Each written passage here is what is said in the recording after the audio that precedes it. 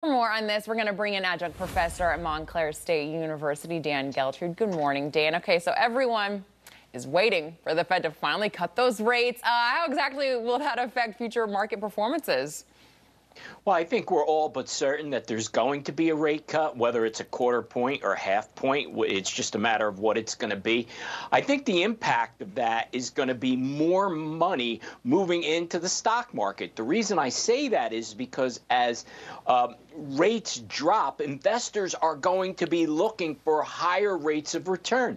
Right now, there's about $6 trillion with a T dollars on the sideline waiting to be invested.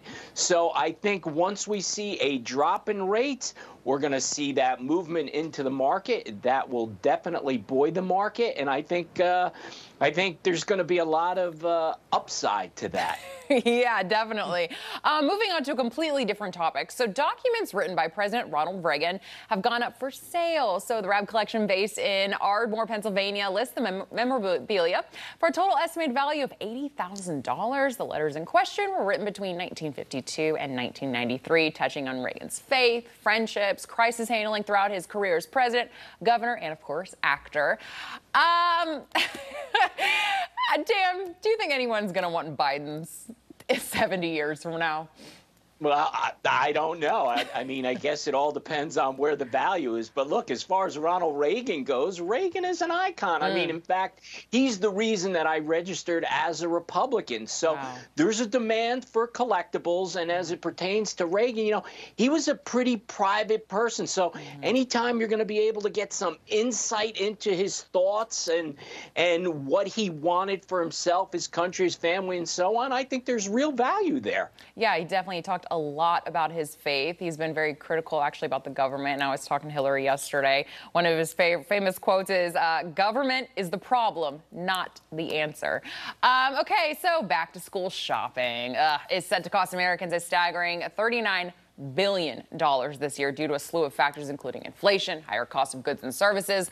Last year, it was even more, reaching a record $41.5 billion, according to the National Retail Federation. Families, I mean, they're really just having to adjust their budgets to accommodate the higher costs associated, which is going back to school.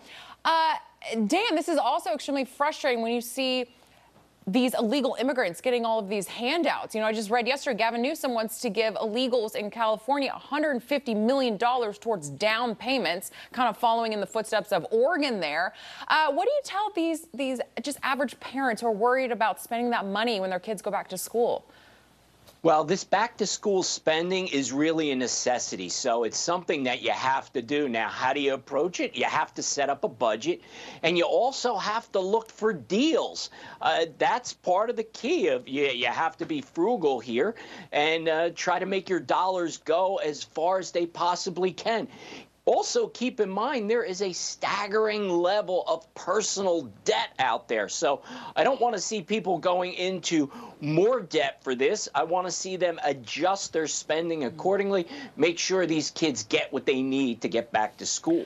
Yeah, and I've said this before. I think one of the biggest tips I have is kind of wait and see what your child is actually going to need. Because I remember my entire life, they're like, we need construction paper, we need all of these art supplies. We never used any of it. So maybe wait and see, wait for the first week of school and then see what the teachers actually need. Dan Geltrude, thank you so much for joining us this morning. Such a pleasure having you on. Thanks, Alex. All right.